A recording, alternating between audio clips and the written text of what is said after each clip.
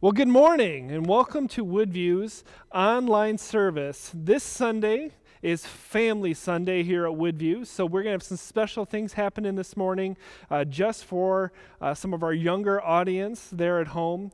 So make sure they're there. Hopefully you're all wearing comfy pajamas, staying warm and safe in your houses. Really excited about some of the things that we're going to be doing this morning, so thank you so much for joining us and inviting us into your home. As we get started this morning, I just want to remind you of a couple important announcements. The first is to make sure that you're getting that online bulletin. That'll get sent directly to your phone, or you can find this on Facebook. If you'd like to receive it, you can text BLTN space WCC to 41411. Again, that's BLTN space WCC to 41411. That's just a really good way for you to make sure you're up to date on all the things that are happening here. It also gives you access to our Connect card, which helps us out a whole lot, knowing who's watching from home. And if there's anything that you need us to be praying for, there's a place there for you to let us know that as well. But with everyone so distant, that will be a really great resource for you. So make sure you take a look at that. We want to call attention to one of the things that you will find in that digital bulletin. This year, we're going to be collecting money as part of our Christmas offering to donate to an organization to buy families farm animals.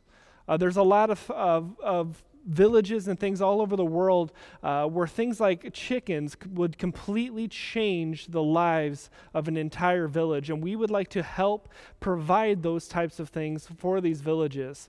So for the next few weeks, you're going to be hearing more and more about what World Vision does in these villages and the way that we here in West Michigan can partner with them to not only improve their lives, but improve really the entire region and make sure that they have things like food and money and really a sustainable way of life. So stay tuned for more information about that over the next few weeks, but we're really excited about what this all could mean for them and also for us here in West Michigan. With that said, we're going to kick things off this morning with a very, very special story read by our very own Kim Hanneman. Oh, hello. I'm so glad you came. Do you like stories? I love stories. In fact, I was just about to read a book. Would you like to join me? Okay, get all snuggly and sit down and put on your listening ears. Have you got them on? Okay. Today's book that we're going to read is called Pick a Pine Tree by Patricia Toht. Pick a pine tree from the lot. Slim and tall, or short and squat.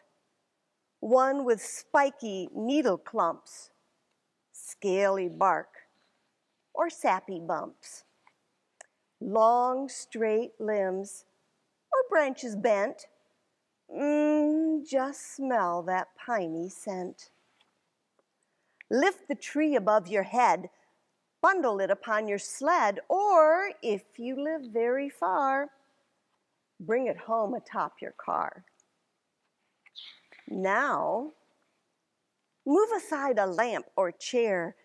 Clear away a section where your tree will sit tall and grand, snug and sturdy in its stand. Trim the trunk a little bit, just enough so it will fit. Slip it in and turn screws tight. They will hold your tree upright. Fill with water to the brink. Give your thirsty tree a drink. Then find the trimmings stored within bulging boxes, rusty tins, paper bags, a wooden case. Bring them to that special place there beside your tree.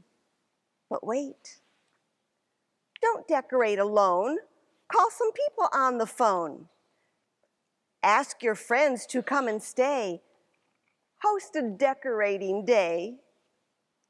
Stretch along some twinkling lights, a colored mix, or simply white.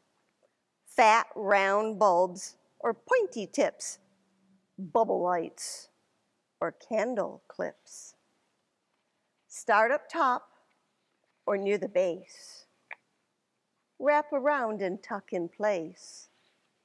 Next, hang ornaments upon your tree. What kind of trinkets will they be?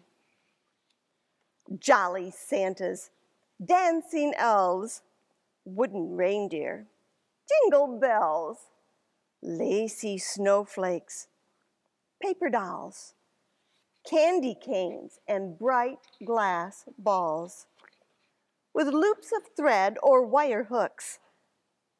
Hang them all in little nooks. Add the final touches now. Garlands strung from bough to bough. Strands of tinsel on the tips, falling down in silver drips. Then, grab a footstool, climb right up. Set something wonderful on top. A golden star, a velvet bow, an angel dressed in flowing robes. Lay a tree skirt down below. Add some houses flecked with snow. A train that chugs around a track. Secret presents in a sack. At last it's time to make it shine. Plug in lights along the floor. Look, it's not a pine tree anymore. It's a Christmas tree. Gather round the tree to sing. Let your joyful voices ring. Celebrate as nighttime falls. Merry Christmas, one and all. Did you like that story? My grandparents had a 9-foot-tall Christmas tree with beautiful ornaments and garlands on it, and an angel at the top that had real feathers. But my favorite part was the lights. Are you preparing to set up your Christmas tree? Oh, maybe you've already set your Christmas tree up, yes? Oh, this is such an exciting time of year. And it's very special too, because it's a time when we remember and we celebrate Jesus coming to earth as a baby. As you prepare to celebrate with those you love, I hope you have a wonderful time, not just on the day, but during all the preparations for it. Thank you for coming, and you've been listening very, very well. Merry Christmas.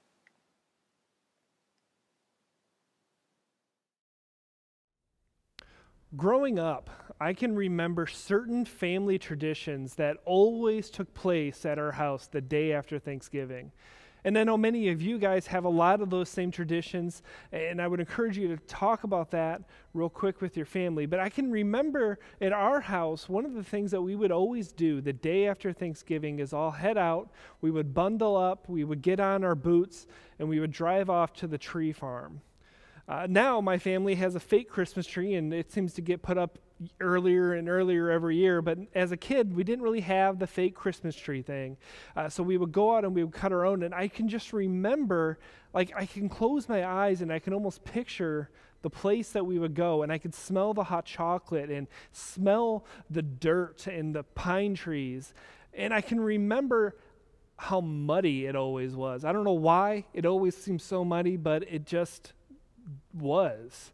And I can hear my brother and sister and I finding a tree and wanting this tree, and my dad arguing with us that it would never fit in our house, and us arguing back, and him finally giving up and cutting it down, and later finding a way to make this thing that didn't fit in our house fit in our house. I can remember all of these traditions that we used to have growing up?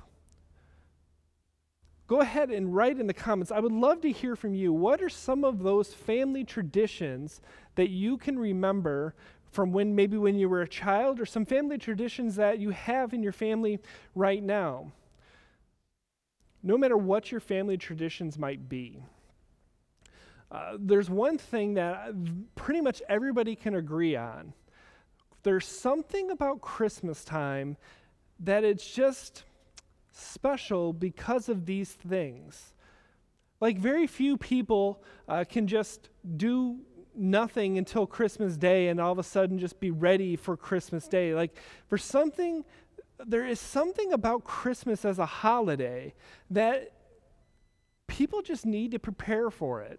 I mean, that was the story that we just got done reading just a moment ago, right? It was this family, and it was all of the things that they did to prepare for this holiday.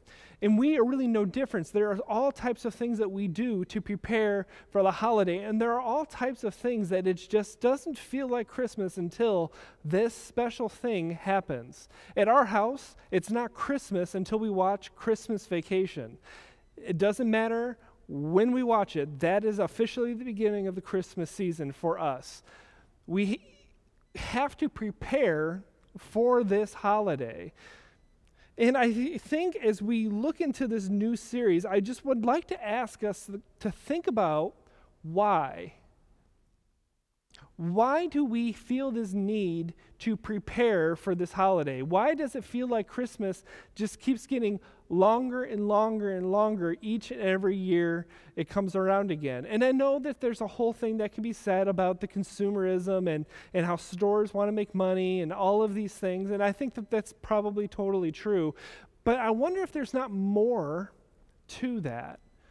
I'm wondering if there's not more, especially from the Christian's perspective, about maybe it just communicates how important this holiday really is to the life rhythm of the church, and what it means for us as followers of Jesus to sit here and celebrate that moment in history where God moved in and did life with us regular people.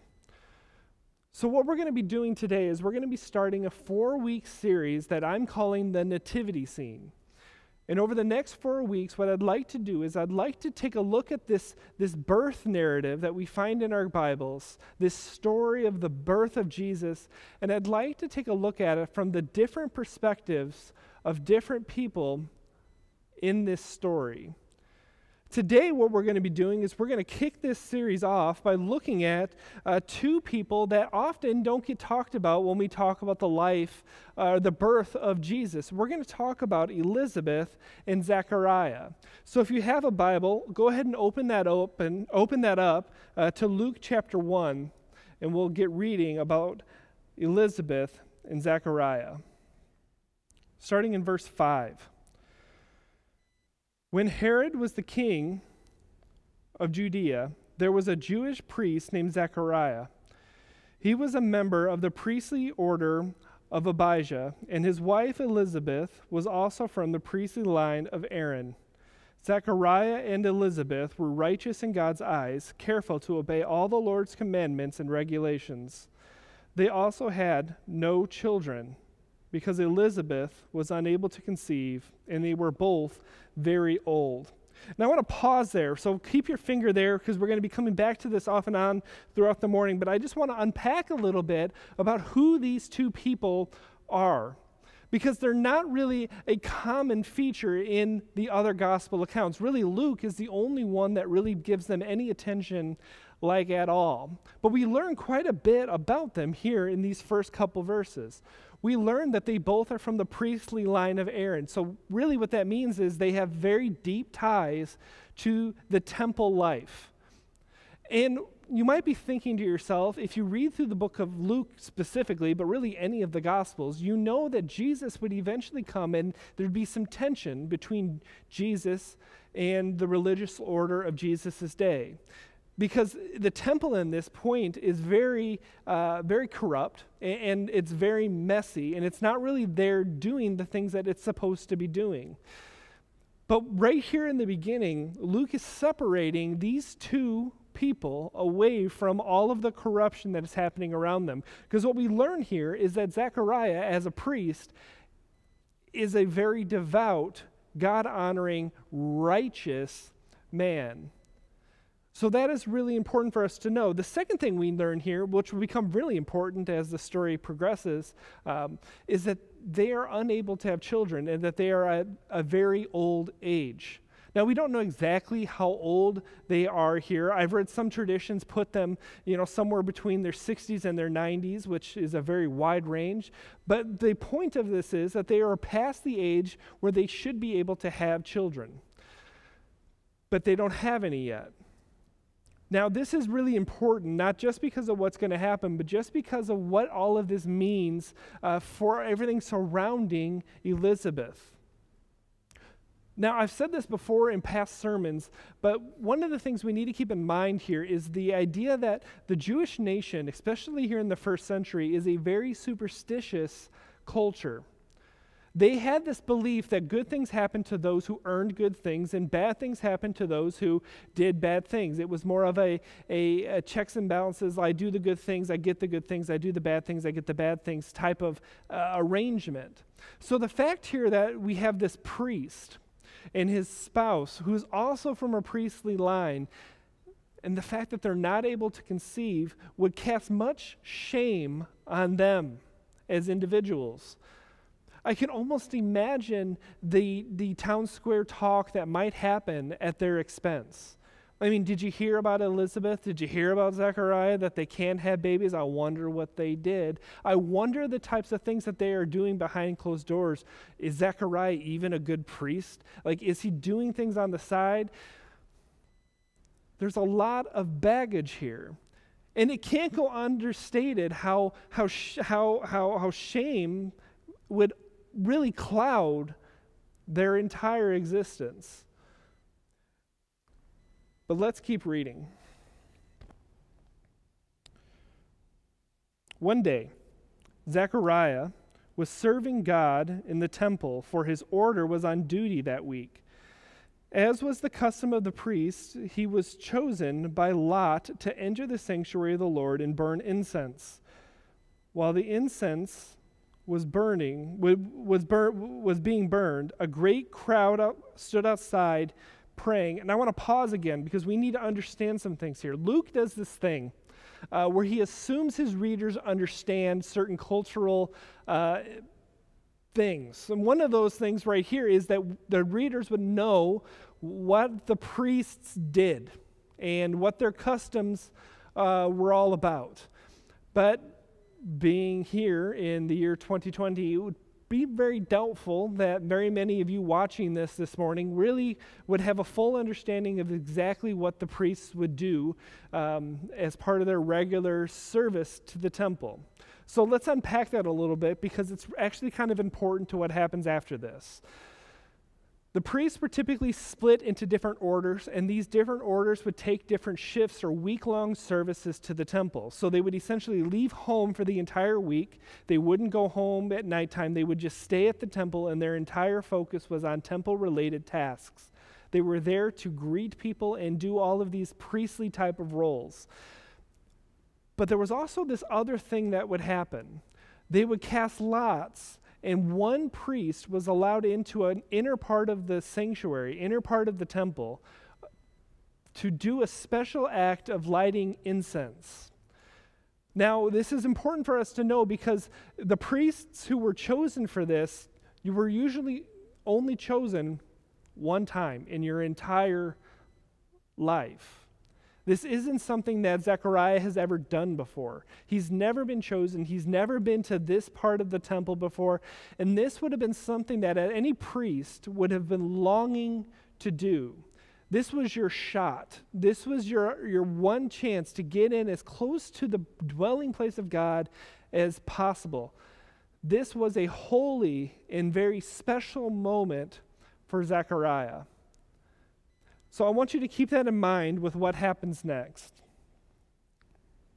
Because while Zechariah was in the sanctuary, an angel of the Lord appeared to him, standing to the right of the incense altar.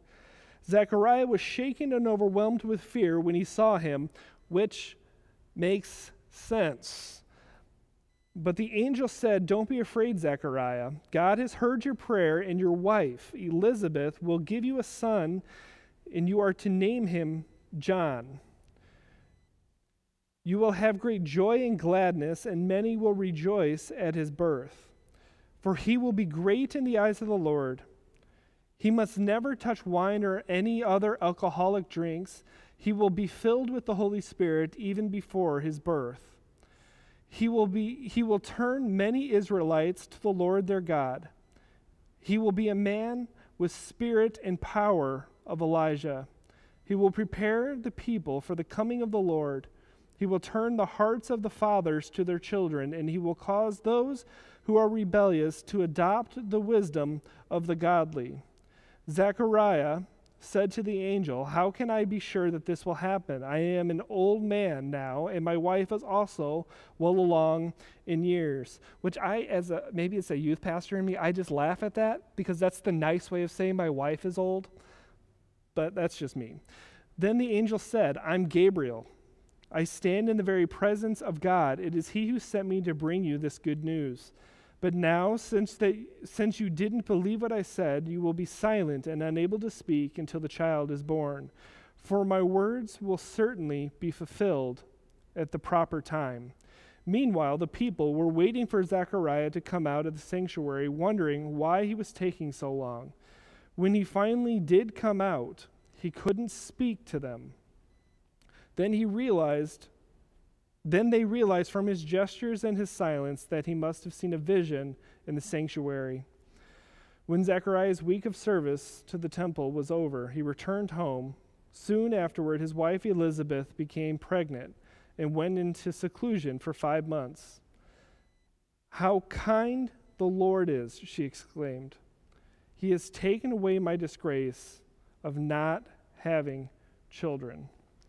So here we have this thing, and I find it kind of humorous when I read through this, almost like a dark comedy, because you have this moment where Zechariah, he's finally able to go into the temple to see this place that he's been longing for, this moment that he's been looking forward to his entire priestly career, and now we know he's at an old age, so his career is probably nearing its end, and he's finally got his shot at the big time. And out of nowhere, this angel just kind of appears and throws the whole thing out the window. Like, you have those things that you look forward to, right? And you dream about how it's going to go, and this isn't what he had in mind, like, at all. Instead, you have this angel of the Lord coming to this man and giving him the best news he's probably ever heard. I mean, we don't know what he's praying in that temple, but I can imagine having a son or not having a son is probably weighing pretty heavy on him at this moment. So you don't know if he's maybe praying about that or what he's praying for. But this angel shows up and he tells him not only is he going to have a son, but he's going to have a son that's going to help change the known world. Now, as a priest, he would understand what was happening here.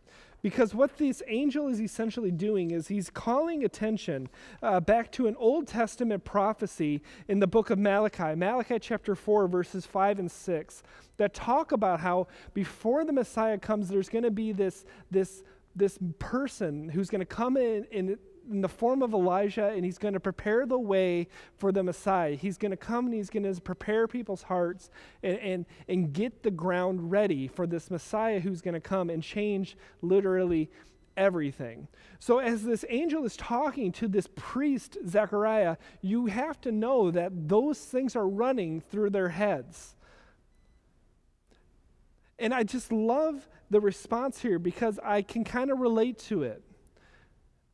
You're given this great, great news that this thing that you've been longing for your entire life is finally going to happen. This thing that has been bringing you and your wife so much shame for so long is finally going to be corrected. All the gossip that's happening about you around the town square can finally cease because Zechariah and Elizabeth finally are able to have their baby. there's an angel talking to you. And yet, Zechariah wants a sign.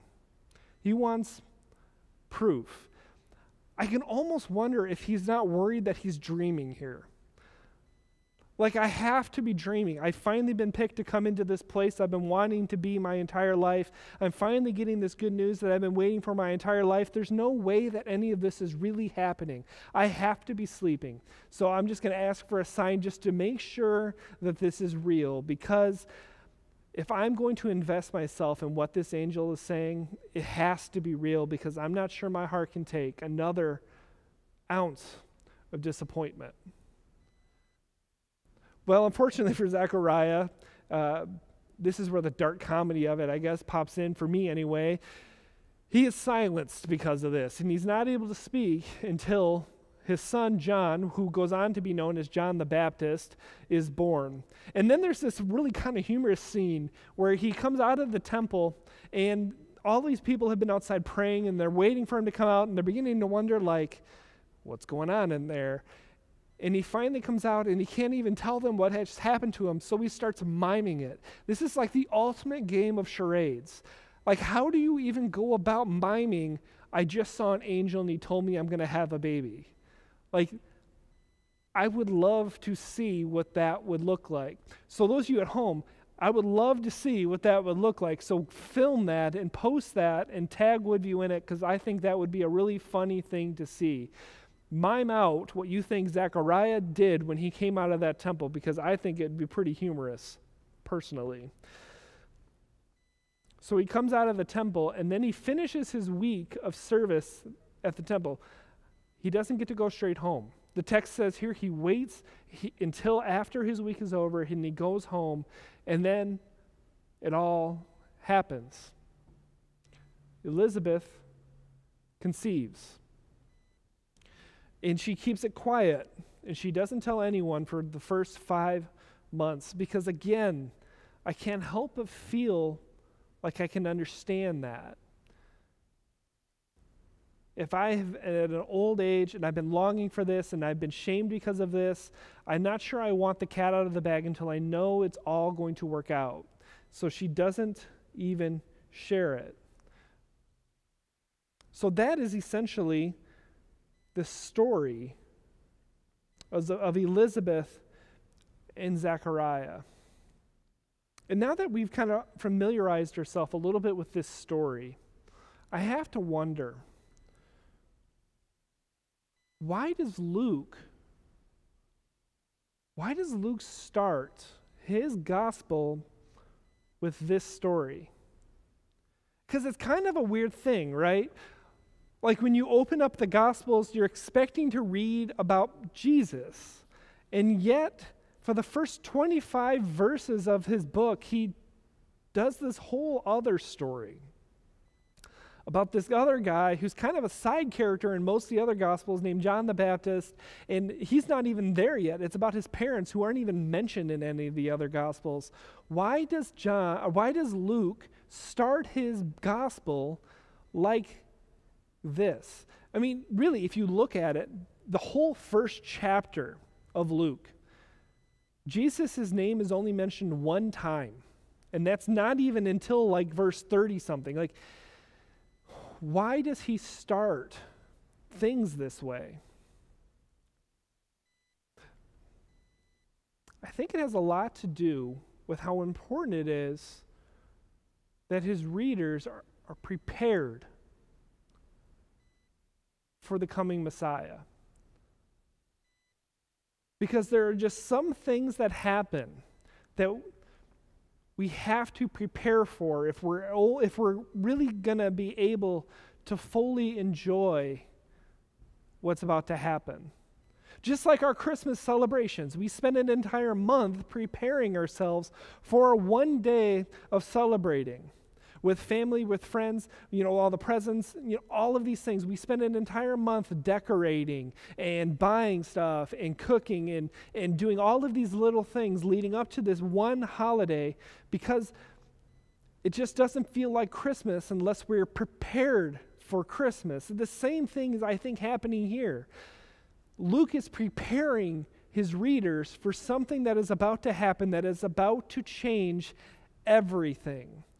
And I think you need to remember an important couple details, because we have this luxury here in the 2000s that we live in today, where we're able to experience the entire history of all the Jewish history all in one time in one book. So we can flip from Malachi, the last book in your Old Testament, to Matthew in our New Testaments in about 30 seconds. But what we need to know as we prepare for this season is that gap takes about 400 years. There's a 400-year gap where God isn't absent. He's still there with his people, but for some reason, he just isn't as boisterous. He's not as present as he was before. And you have 400 years worth of these people waiting for something, for anything to happen. You've got these people who are under the thumb of Rome, and they're just wanting life back. They're wanting life to improve. And they're all thirsty and they're hungry for God to do something in their lives. They're all thirsty for the presence of God. And what Luke is about to get into here is that this presence of God that these people have become so hungry for, so desperate for, this presence of God that maybe even some are wondering if it's even ever going to actually happen. Much like Elizabeth and Zechariah. Are they ever going to have kids? They're old. There's no way they're going to have kids anymore. They've probably completely even given up on hope. And I imagine there's a lot of Jews living in this first century world who have completely given up on any type of hope that they would ever be able to see any of the promises of God fulfilled in their lifetime. And yet, Luke is about to unfold this story of this Messiah who's decided to come here, live his life. Although he is God, he chooses to live his life as a human being here amongst all of the regular people. These people who have been so thirsty and hungry for the presence of God are about to be blasted by the fire hose that is the real presence of God, as the presence of God lives amongst them. And it's going to be John the Baptist's job, his role to play, that he will spend his entire life playing, this role of preparing people to be able to receive this presence of God when he comes walking into their town. So that's why I think Luke decides to start his gospel here talking about the birth of John the Baptist and not the birth of Jesus right away, because there's something important about preparing ourselves for this thing that we are longing for. And for us here 2,000 years later, I think that there's an important message here for us as well, because what we see here is this page that is turned in the history of the Jewish world, but the history of time as we know it, where even when the world is at its darkest, even when things are at its most hopeless, it is in those moments where the presence of God shines the brightest. Even though Zechariah, even though Elizabeth had given up on their ability to ever have kids, even though they have resigned themselves to living a life of shame and just kind of fading away into the grave when their time came, it's in that hopeless moment that this angel of the Lord shows up and gives them the hope of descendants. The hope of not just any son, but a son that Jesus would later go on to say there has been no greater person ever born than this man, John the Baptist. For the Son of God to say that about you, I would say that'd be a pretty high honor. There's hope in these hopeless moments. The history of the Jewish nation waiting for this Messiah to come, it's never been darker. And yet, this is when God shows up. This is when the presence of God is born here on this earth. So how about us? How about you? Where in your life are you needing to feel the presence of God? Is there a moment or is there something in your life right now that you just feel is completely hopeless? It's my prayer that this Christmas season, as you prepare to celebrate the coming Messiah, that you can turn those things over. Turn those things over to this God who cares so much for us and allow his presence into those moments in our lives where we feel like things are at its bleakest, where things are at their most hopeless. Because I think when you invite him into those hurts, those dark areas, he's there to shine his light. Let's pray. Lord, we thank you for showing up in the midst of our darkness, for showing up when life seems absolutely hopeless. Lord, it's my prayer that this Christmas season that we can begin to see your presence, that we can begin to feel your warmth, that we can begin to see your light. Lord, be with us throughout these next couple weeks and prepare us to receive your Son. Prepare us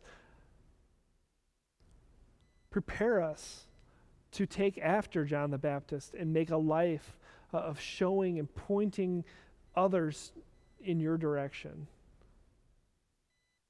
Lord, in your name we pray. Amen.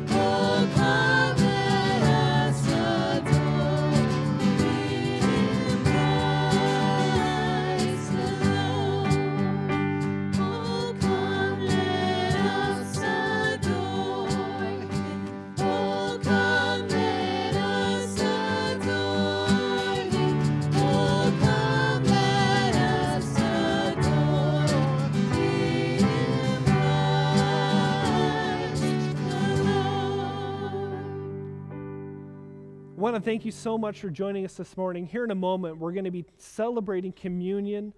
So we encourage you to take a moment and go and find whatever elements that you can find laying around your house.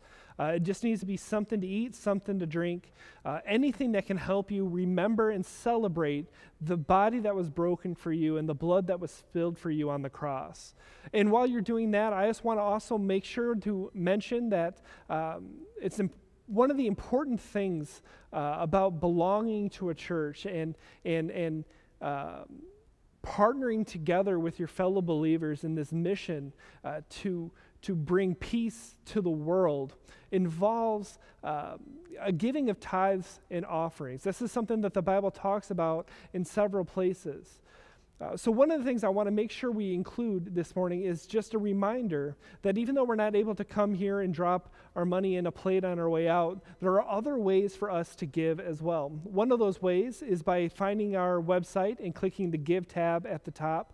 You can also just mail your tithes and offerings to the church office at your convenience. This is really just those of you that are regular attenders of our church and consider this to be your church home. There is no pressure whatsoever towards any of you that are just kind of feeling us out or just watching just to see what this whole thing is and who Woodview is and all of those things. But if you are a regular attender, I just want to remind you to take advantage of this time to also go ahead and give your offerings.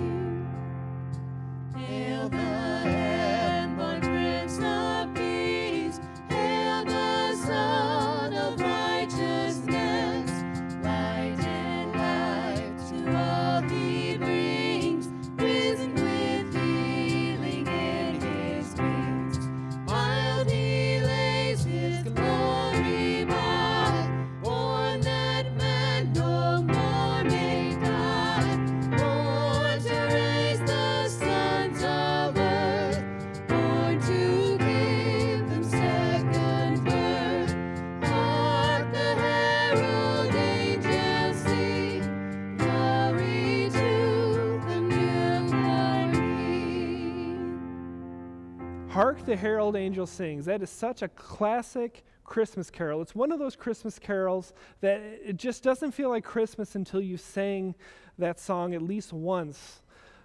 And I really, really love how that song goes. But one of the things I think is kind of funny about that song is no one talks like that.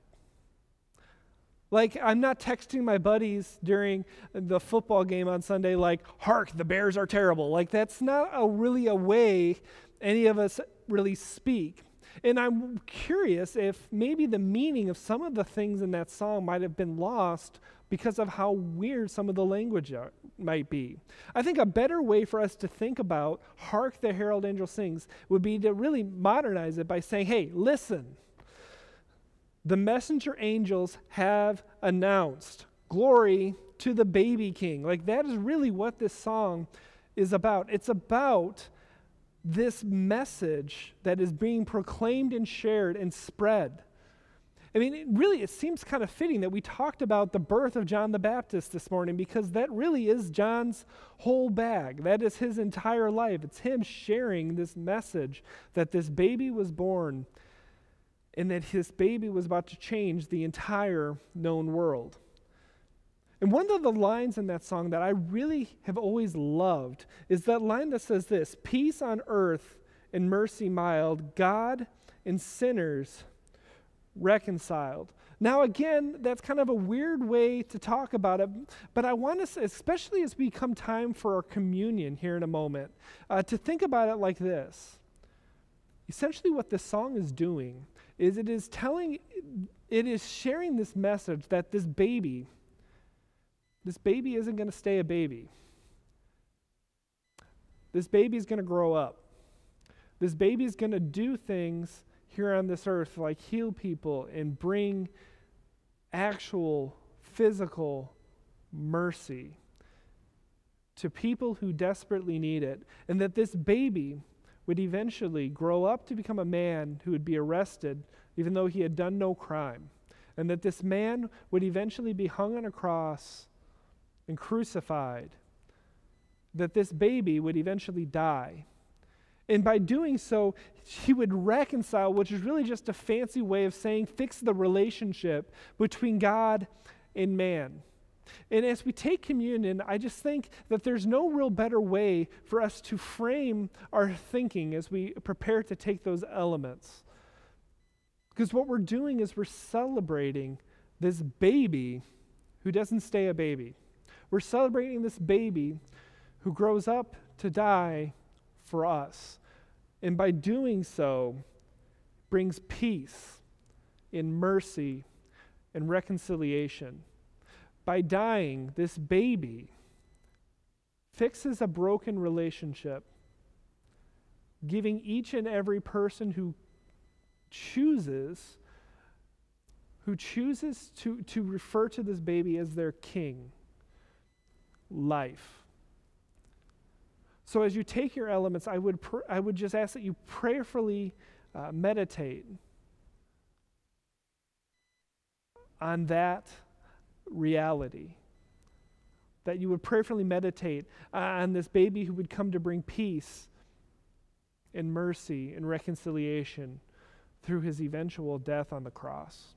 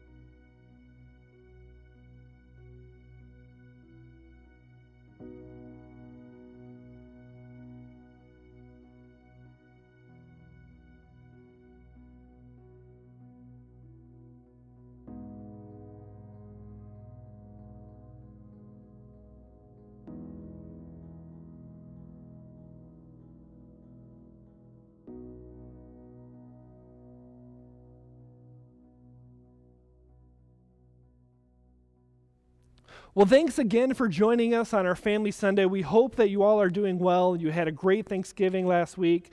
We look forward to connecting with you, so make sure you drop some comments. Let us know that you're watching. And if there's anything that we can be praying for, make sure to fill out those Connect cards and let us know. We love you. We miss you. We wish you were here. Hopefully, that'll be something we can do here before you know it. Hope you all have a great week.